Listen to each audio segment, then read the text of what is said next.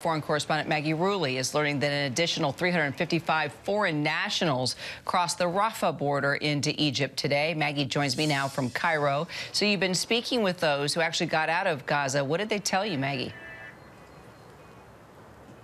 Yeah, I think the one thing everyone keeps telling us is just they're in shock. We met up with one woman, Maha, from New Jersey. She just got out yesterday. Her story, as she tells it, she woke up before dawn, before sunrise, found out that her name was on this list. She had enough fuel in the tank just to make one effort to get to the border. She drove there. Her name's on the list. She presses through. It's a 12-hour journey in total. She doesn't get here to Cairo until 10 p.m. that night. And Kira, when we asked her for an interview, she still said yes. She sat down with us 10:30 p.m. after that long day. She said that's how important it is to her to tell her story. She says she's now struggling with PTSD. She wants to tell others what she's gone through and what her family's going through. Take a listen. It's brutal.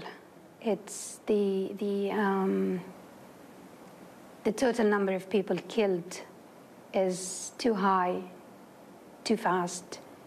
Too many women and children cannot be justified.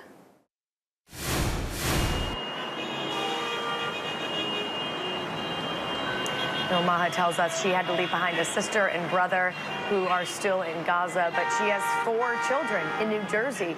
And we're seeing a lot of this, Kira, people having to make really tough decisions, some families separating, the kind of decisions that you hope no one ever has to make. Kira.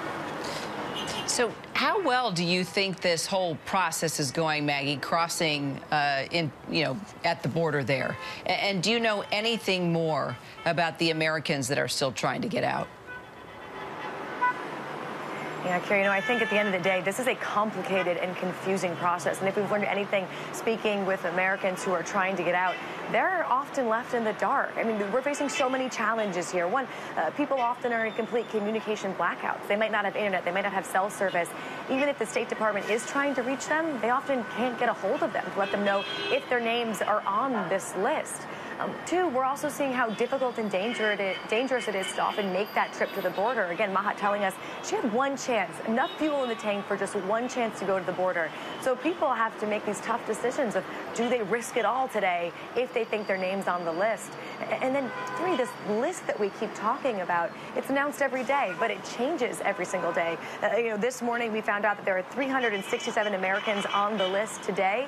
That number will change tomorrow. And ABC's spoken with lawyers representing Americans inside Gaza right now that say at one point their name was on the list, a mother that they were speaking to, her name was on the list and her daughter's wasn't. The next day, her daughter's was and hers wasn't. So again, this confusion is leading to a lot of difficulties at the border. This is the 3rd day the border's been open. People are hopeful that maybe we'll see more progress, but right now it's just being described as utter chaos, Kira.